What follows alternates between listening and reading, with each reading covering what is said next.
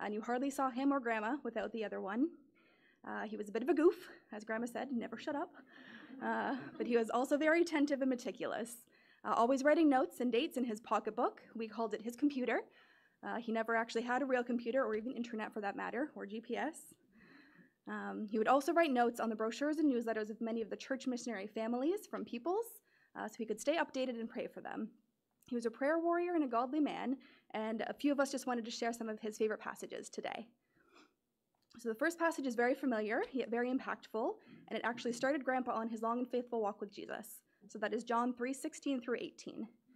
For God so loved the world that he gave his only begotten Son, that whoever believes in him shall not perish, but have everlasting life.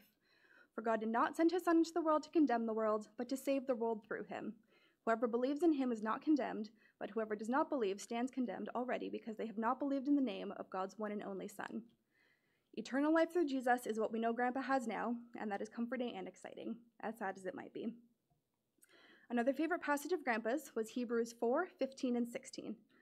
For we do not have a high priest who is unable to empathize with our weaknesses, but we have one who has been tempted in every way, just as we are, yet he did not sin.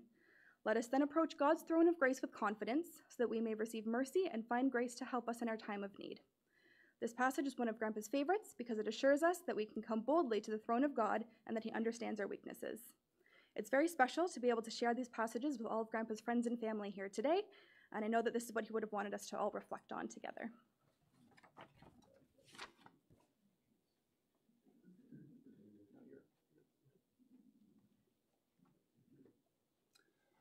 Hello everyone, my name is Dale, and this is my wife Amy, granddaughter of Papa, and the aforementioned great-granddaughter is our daughter Sylvie.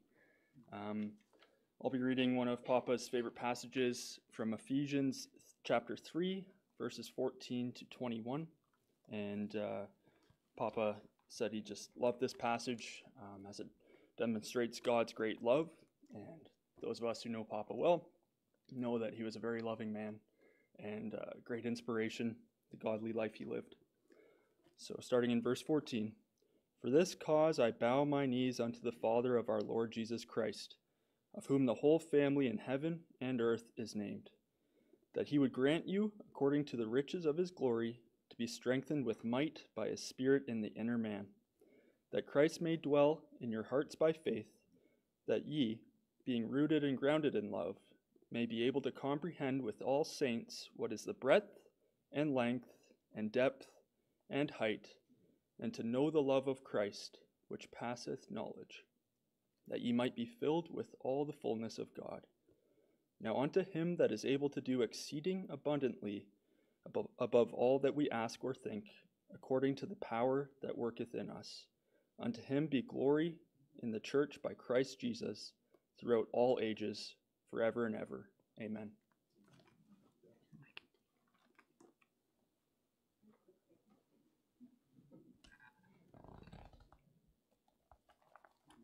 I'm up next. My name is Ben. Greg and Beth's son here. Hope I can find my place. Could have bookmarked it, but I didn't think that far ahead. I wanted to start saying Grandma and Papa wrote me little notes all the time when I was away at school in Kingston, and Grandma didn't let Papa write on the same card. She thought it would mess up kind of her pretty little card, so he would always just have kind of a notepad with his scribblings, and this was certainly one of the verses that he mentioned, and it was always kind of mentioning who God is. Big words he said. God is faithful, God is just, right? He's gracious and he is good. I'm going to read Psalm 23. It says, the Lord is my shepherd, I shall not want. He makes me lie down in green pastures. He leads me beside still waters. He restores my soul. He leads me in paths of righteousness for his name's sake. Even though I walk through the valley of the shadow of death, I will fear no evil, for you are with me. Your rod and your staff, they comfort me. You prepare a table before me in the presence of my enemies. You anoint my head with oil. My cup overflows. Surely goodness and mercy shall follow me all the days of my life, and I shall dwell in the house of the Lord forever. which he is, and it's encouraging to me that Papa found comfort in a verse like this, and despite all that he went through, he clung to Jesus, and he always told me to stay close with Jesus and trust in God, and that's a passage that I'll remember because of Papa. That's right. You need this one?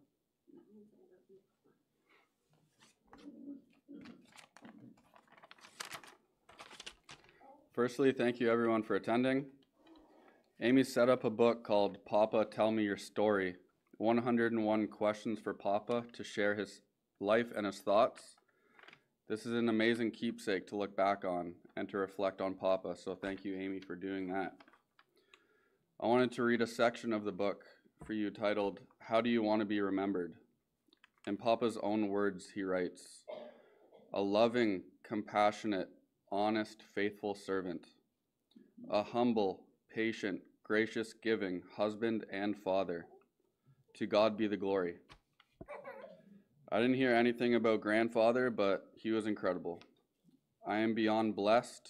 Papa loved his family unconditionally and prayed for us daily. He is an ideal role model and person to look up to. If you asked anyone, they would describe Papa with a few of these characteristics that he wanted to live by. I am very blessed and thankful to have Papa as my grandfather and that he raised my father so well, and I have a pretty awesome uncle too. Shout out to my dad and Uncle Steve. Life has taught me so far that no matter what you face and no matter what happens, family will always be there. And family is very important. So thank you, God, for putting me into this family, and thank you for Papa.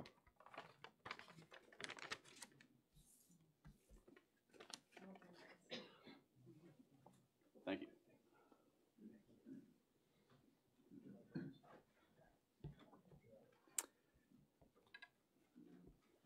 Well done. It's not easy to stand up in front of folks and to be able to share from your heart on a stressful day where you're remembering and the loss of a grandpa. So thank you. Well done. Well said. You know, there's some really unique things and themes that are going to come through our time as we reflect on Mr. Madill. And, you know, some of those are his ability to give. He wasn't afraid to do stuff behind the scenes. He was a servant. And the things that he did was for the glory of God. And so really appreciate the things that the grandkids have said. And his faith, may his faith become each one of our faiths as we go forward. And just so thankful for that. Thinking about the grandkids and Bill's life, it is not often in our lives that we hang together with someone, well, for 60 years, that's pretty amazing. But we have someone here today that has known Mr. Madill for 75 years. In fact, if I am correct, they went to public school or elementary school together. In fact, they came over on the boat together. I think it was the boat they came over on. Long time ago. But those are amazing feats. And then to still have that best friend with you to this day is pretty amazing. But we're going to call on Raymond Stothers to come and just share from his heart things that maybe some of us don't know about Bill, but he's here. Please come. Thank you, Raymond.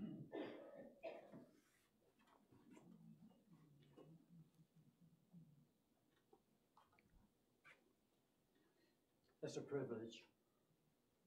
Thank you for the opportunity. Greg, you took a lot of my thunder away. The 75 years, minimum. Yeah, so that's right. I've known Bill, excuse me, Willie. Raymond, we can't hear. You can't hear? Jean, can you hear me now? That's better. Thank you. Okay. Bill, as you know him, is Willie Madill. Okay, that's who I knew, who I grew up with, Willie Madill, in Portadown, Northern Ireland. Okay. We did go to primary school together. I have some notes because, unlike Willie Madill, I can't remember very much. He has a memory which was incredible, absolutely incredible, you know. But we did grow up together, went to primary school together, you know.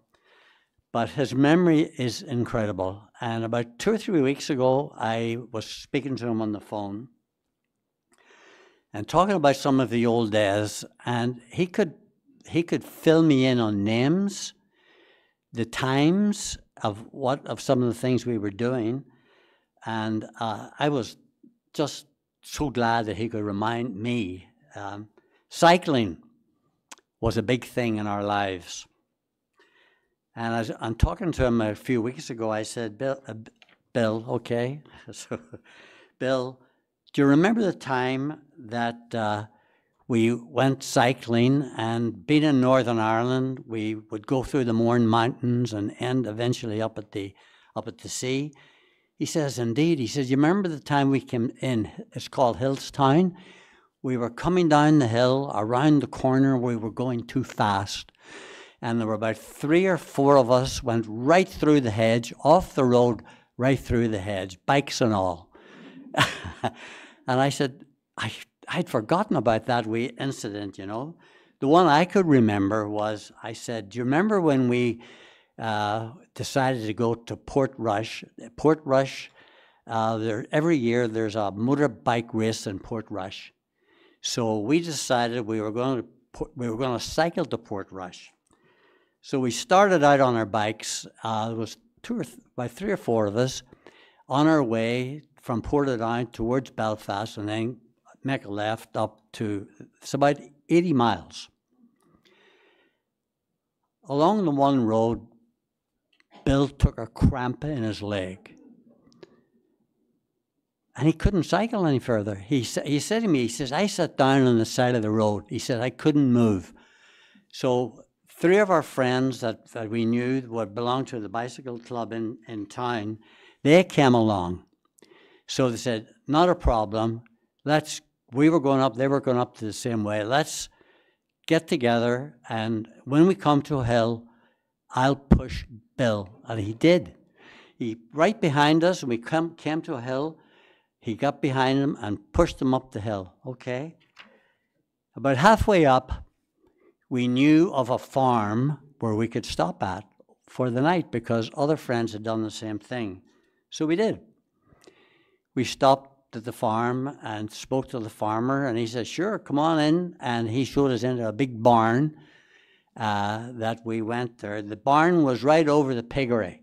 We could hear the pigs down below there. That's where we spent the night, okay? I think we slept in our duffel bag, we had duffel coats. We were really with it in those days, you know. We had our duffel coats, and we slept in our duffel coats. So the next morning, the farmer came with cups of tea for us, and we got on our bikes and finished our trip up to Portrush, watched the motorbike race, and then cycled back down home again. As I said, cycling was a big part of our lives. And frequently we would cycle from Portadown to Newcastle, which is on the coast. It's around the coast, about 50 miles. And we would have our swimming pants trunks with us and our coats. We would have a dip in the Irish Sea. And believe me, we thought we were having fun, but it was really, after you've been to the Caribbean, and we just came back from Cuba, it was no fun, but we didn't realize that, you know. So what we would do, we would have our trip around Newcastle, have our dip, head back to Portadown, and that night we would go to the Edenderry Church in Portadown. Okay, there was a fellowship there every night at about 8 o'clock or whatever, but we were in time after our trip to go to the church. That's the same church at a special crusade that Bill and I together came forward to be with our Lord. That's a commitment that Bill has kept faithfully for the rest of his life, in which he has passed on to both of their sons and families. And I've heard, and it's such a pleasure to know exactly what you're saying, because that was your dad and your grandpa. Anyway, Bill's memories, by the way, they live on. Even though Bill has passed on, the memories continue to live. Those memories are with us forever, you know. Anyway, when we were 21, actually we had our 21st birthday. Bill was, as Greg had said, his birthday was in May, mine's September. So we're both pretty well exactly the same age, you know. So when we were about 21, we decided to go to Canada, big adventure. We decided we'd go for 2 or 3 years. I think we've surpassed that, you know.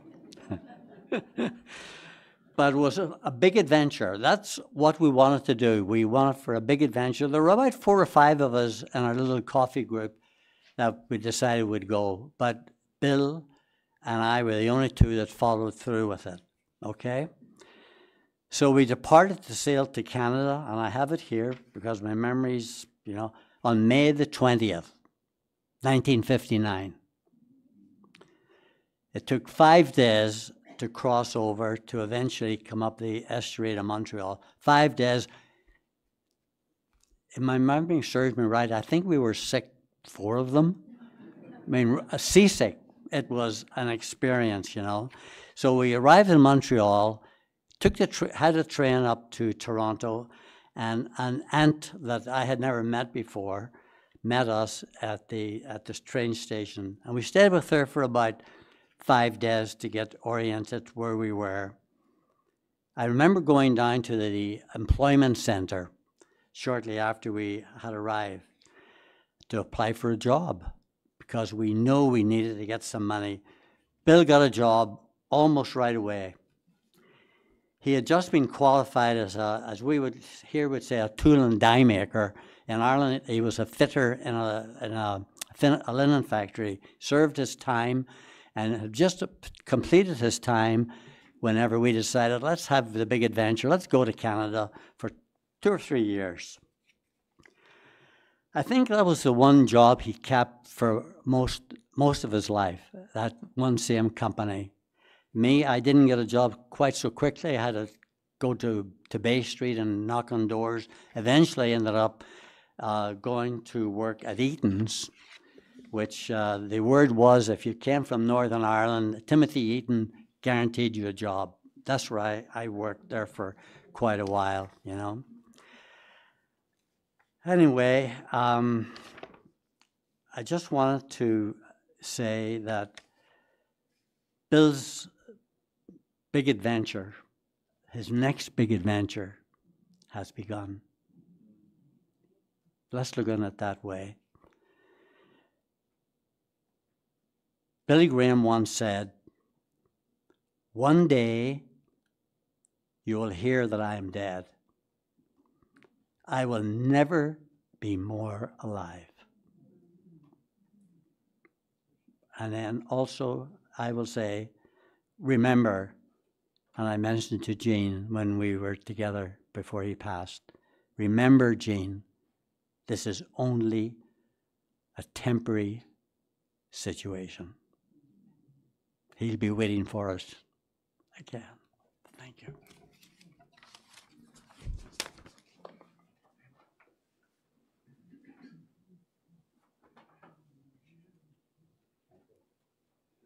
I don't know how I came from a family of giants. I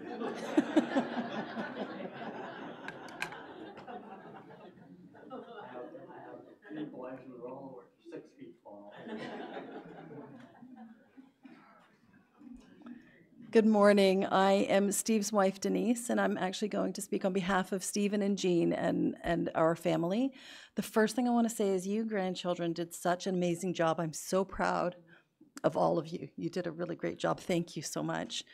I also love that it was such a consistent throughout. Like Bill was who we knew, and he was that to all of us, and that just really was visible as the grandkids were speaking. Thank you so much for being here, everybody. It's amazing to me to have been able to see some of the faces that I've been able to see, and we really appreciate it. And I also want to give a special thank you. We are actually streaming this, and a special thank you to our family in back home that are able to join us as well. I think that's so special. You know, Bill was a strong, I'm going to need to read this, so forgive me.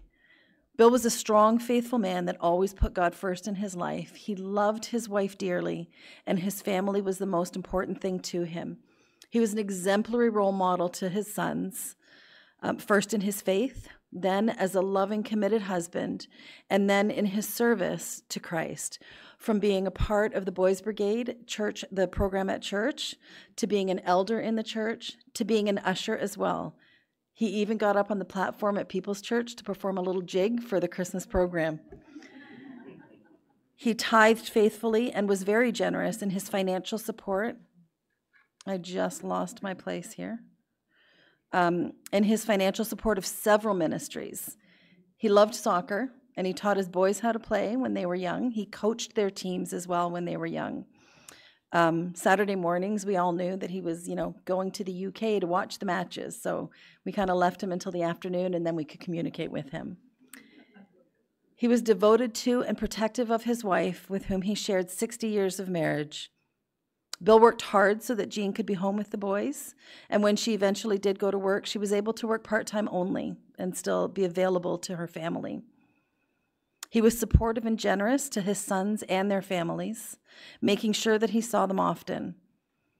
I've recently been able to spend a lot of time there because they did come up to Barrie and lived so close to us. So I've been able to have some really great conversations with Bill and Jean.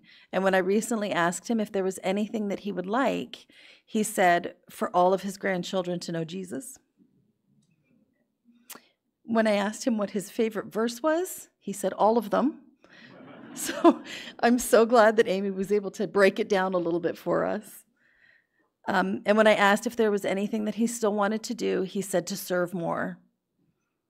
He will be greatly missed here, but we know that he's rejoicing in heaven with his Lord and Savior. Thank you so much.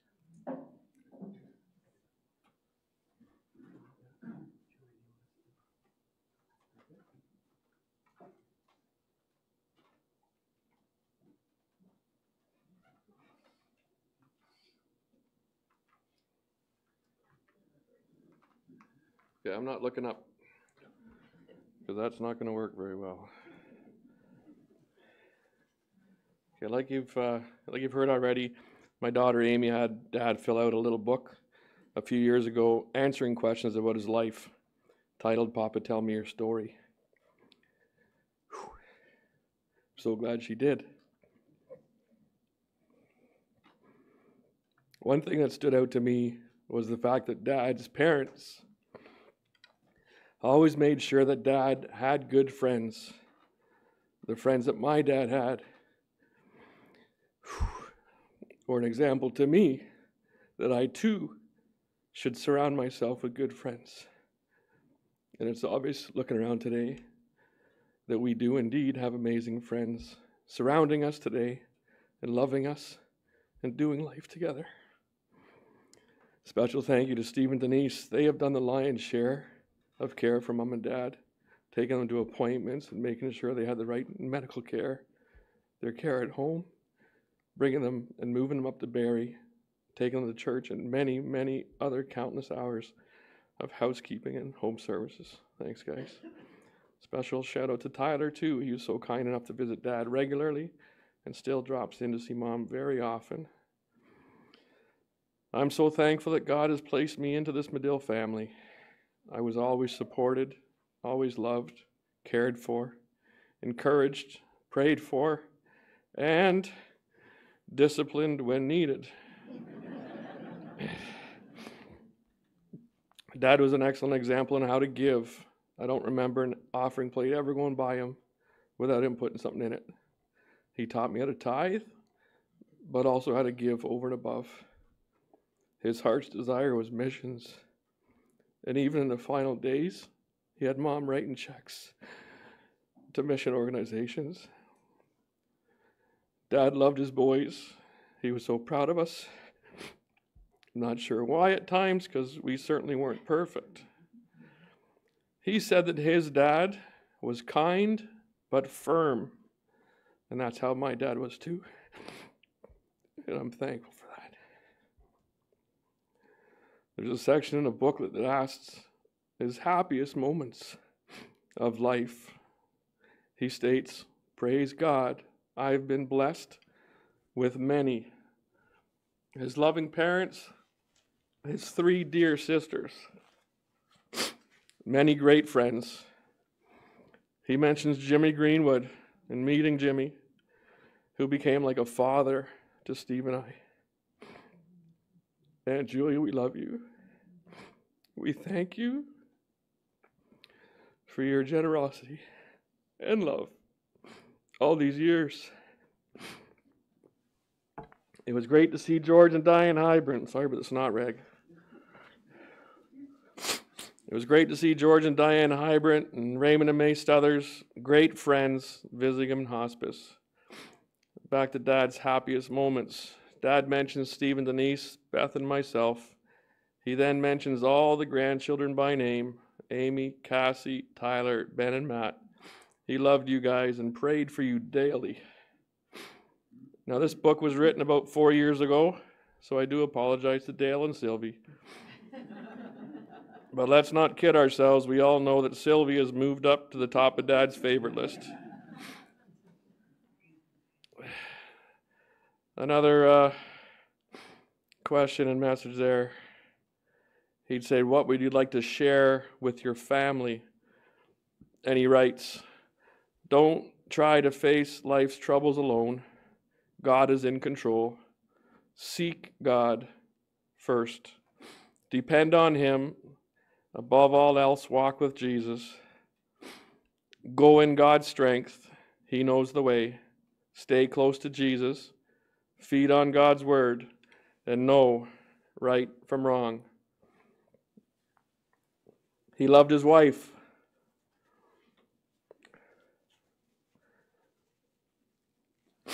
Amy asks, "How did you meet my grandmother?" We met at an Irish picnic up at Sybil's Point on Lake Simcoe. He says, "At lunch we lined up at a food truck. I ordered a Western sandwich. A good-looking girl in line about 2 or 3 behind me asked, 'What's a Western?' So Dad explained the ingredients. 'Oh, lovely. I'll have one of those.'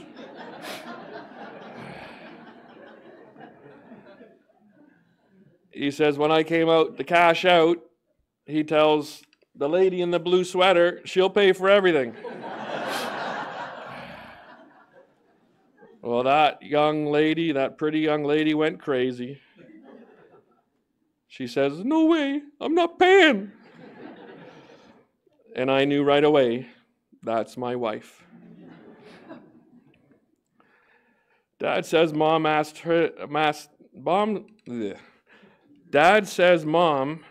him to marry her. And with exclamation, he says 3 times. I'm not sure how true this part is, but apparently she asked, 'How would you like your washing hanging on the same line as mine?'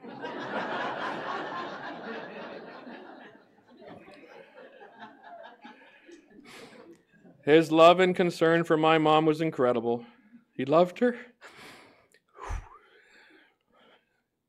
He loved her and he protected her. And even when he was in unbearable pain, I asked, 'You want to go to the hospital?' And his first question and concern was, What about your mother? Another question was there a defining moment that helped you grow into the person you are today? A defining moment, and he answers boldly and confidently, when I received Jesus Christ as my Savior. I got to repeat that. His defining moment, accepting Christ. He says, I'm still growing today, trusting, serving, as the Holy Spirit guides me to keep praying, reading the Bible, asking, listening, seeking, always learning about God's plans and promises. 2 promises he states, I am with you always, and I will never leave you or forsake you. And at the bottom of the page he writes, thank you, Lord. I had the privilege of reading these pages and many more to him in his final days. Brutal, I just got a text. It might help me though. Anyway, I had the privilege of reading these pages and many more to him in his final days. He had favorite verses. We read them aloud. His eye would open wider. His eyebrow would lift up. His lip would move. And we would love to have heard him and hear what he had to say. The last question I'll leave you was with, and Matt went over it. I'm just going to repeat it. Papa, how do you want to be remembered? He said, a loving, compassionate, honest, faithful servant, a humble, patient, gracious, giving husband and father. And he ends with, to God be the glory. Well done, Dad. Well done.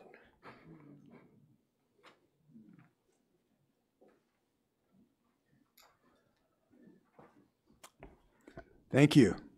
Well done. You spoke well of a dad, and he's well remembered.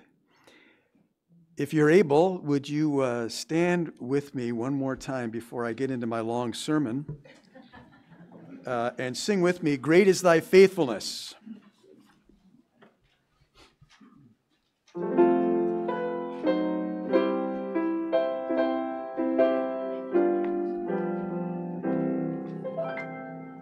Great is thy faithfulness, O God, my Father. There is no shadow of turning with thee. Thou changest not, thy compassions, they fail not. As thou hast been, thou forever wilt be. Great is thy faithfulness, great is thy faithfulness. Morning by morning, new mercies I see. All I have needed, thy hand hath provided. Great is thy faithfulness, Lord, unto me. Pardon for sin and a peace that endureth, thine omnipresence to cheer and to guide, strength for today and bright hope for tomorrow.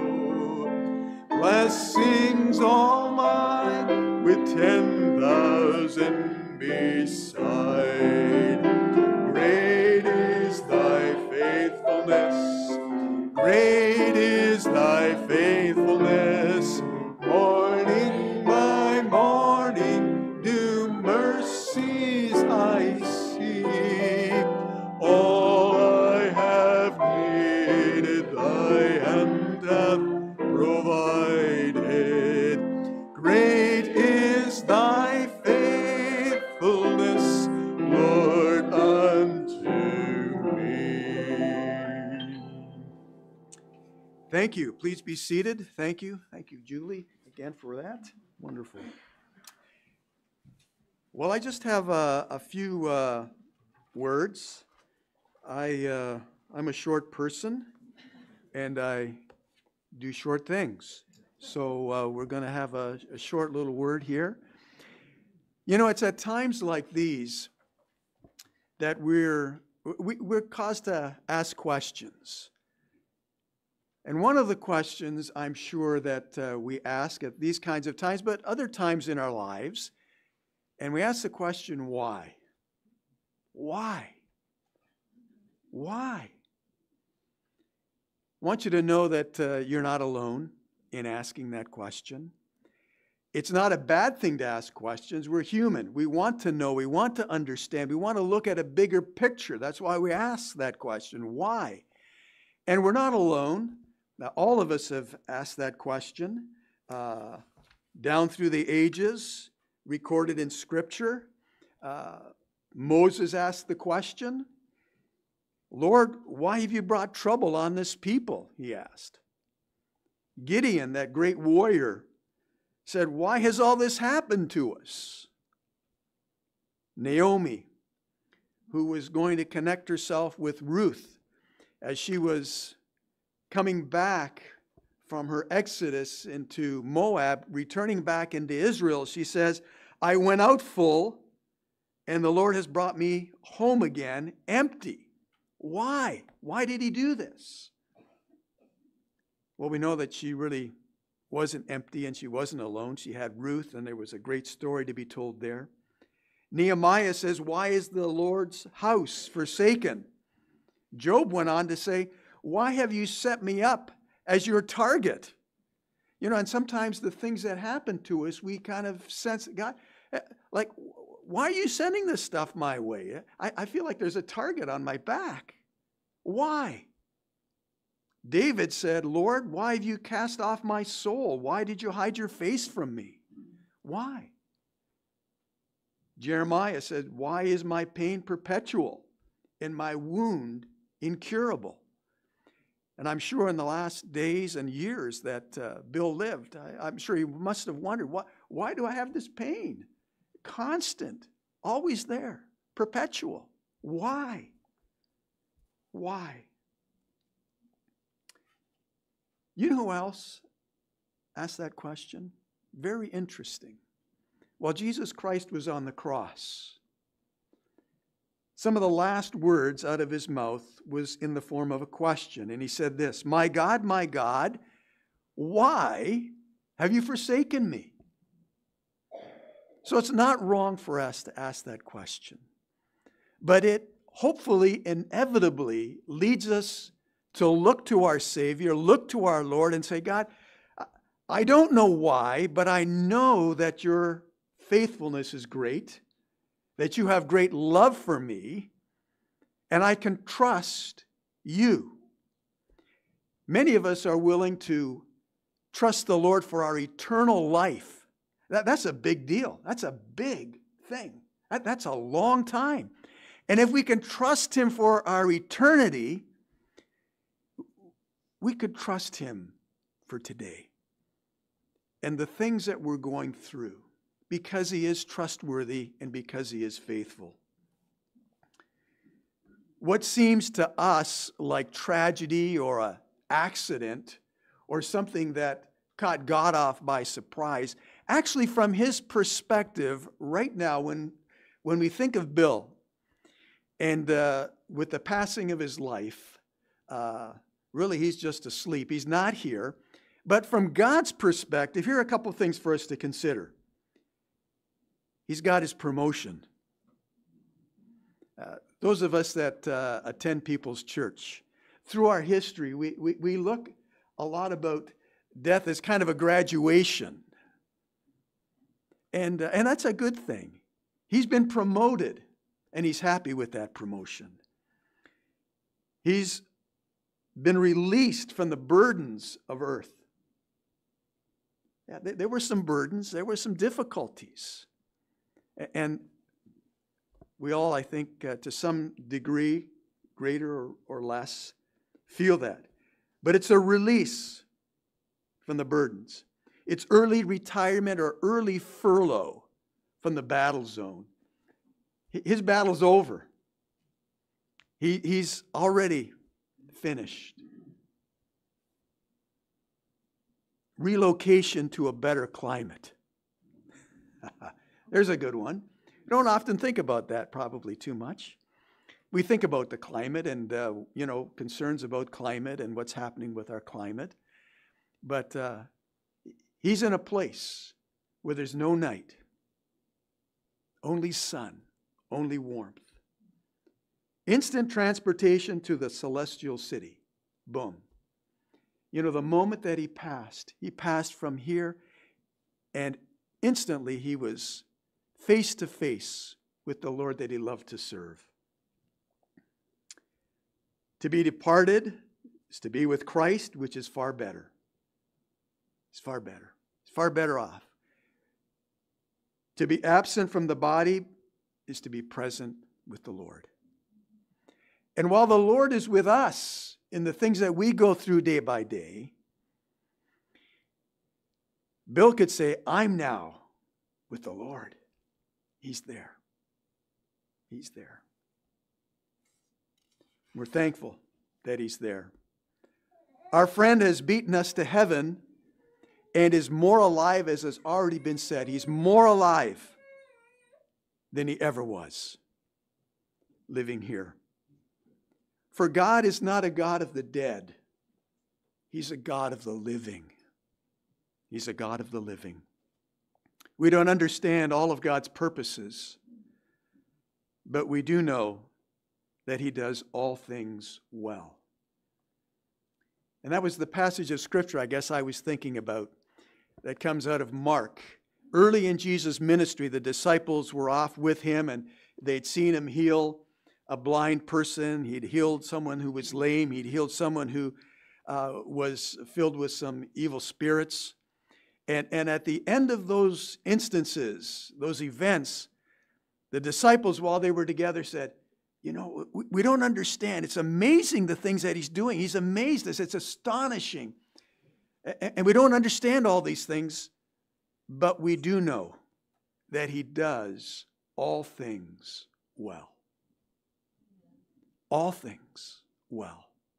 There's no untimely deaths, no untimely trials and temptations and difficulties and aches and pains that as we get older seem to come more and more to us. But it's good for us to stop and to consider God, our Father, Jesus Christ, our Savior. They're working in tandem and they do all things well. Let's pray together. Father, it's at times like this where we're forced to stop the busyness of our lives. And we're face to face with something that we can't control. But we're reminded in times like this that you love us. Jesus loves me, this I know. We're reminded of your goodness towards us in drawing friends and supporters around us. We're reminded of your goodness. We're reminded of the purposes that you have, purposes that are for good in each one of our lives. You have only our best interest ever in mind, and you do all things well. Father, over these days, we rehearse this over and over again. We don't understand and we don't have all the answers for the why, but we do know and we can trust you that you do all things well. So, Father, our hearts and our minds move towards the family. We pray that you would continue in these days to sustain them, particularly Jean. Father, guide and bless and encourage her. Bring her memories constantly back to her of Bill and the family and of your goodness and of the way that you do all things well. Father, we're so thankful for family. We're so thankful for Bill and the way that he thought about his family, the way that he loved his family, the way that he cared for his family. Wonderful testimony. And that may that be an encouragement to us in the things that we do, to think about our family, to think about our loved ones, to think about our friends and the way that we can serve and encourage one another. Father, your goodness is great. Your faithfulness is real and it's true. And we're so thankful that we can commit our lives once again to you. And we can commit this family to you and know that you will not leave them. You will not forsake them. You're with them. And they will sense and know your abiding presence through this particular storm and to the ones that are still to come. We're so thankful that you're faithful. We're so thankful that towards the end of his life, Bill could say, "It is well with my soul." We thank you in Jesus' name. Amen. You know, that is a wonderful song and it's a wonderful thought. It is well with my soul. And you have those words, I think, on your song sheet. If you would stand one more time with me, and we're going to sing this song. And thankful for this promise that it is well with our souls. Let's sing together.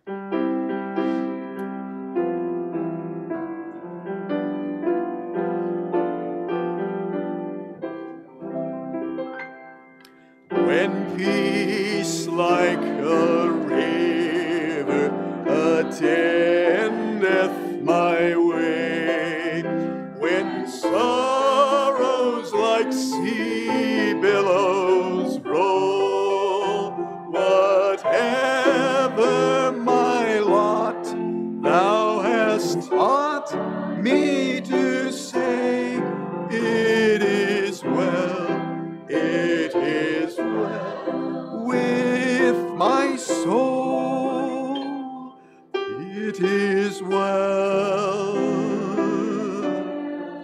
with my soul, it is well, it is well with my soul. My sin, oh the bliss of this glorious thought, my sin not in part, but the whole is nailed to the cross, and I bear it no more. Praise the Lord, praise the Lord, oh my soul. It is well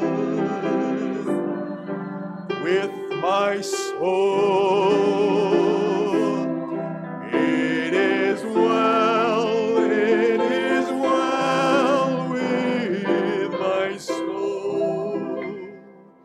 Oh Lord, haste the day when my faith shall be sight, my clouds be rolled back as a scroll, trump shall resound, and the Lord shall descend, even so it is well with my soul.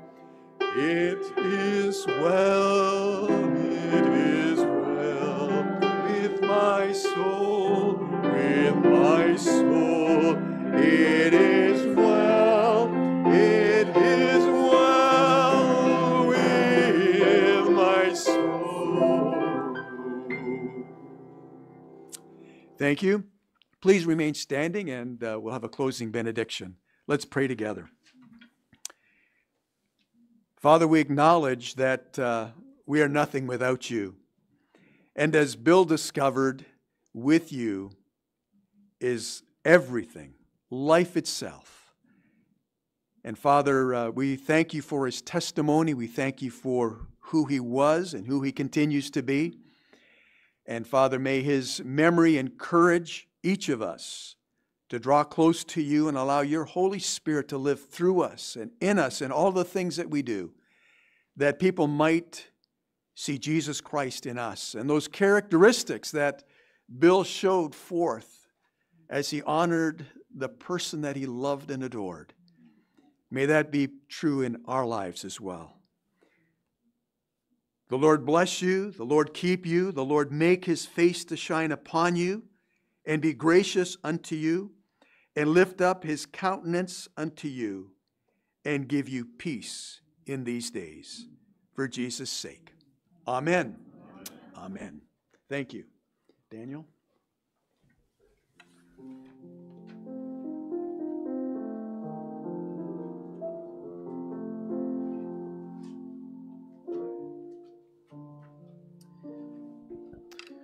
Ladies and gentlemen, this is now coming to the completion of the service here today for Bill. In just a few short minutes, I'll be asking for the assistance of the pallbearers just to meet me at the side doors just for some instructions. And there's going to be a private family moment just when we recess with the casket out to the side doors and going to the coach with the pallbearers. At that time, I'll just ask all the guests here today just remain inside the pews.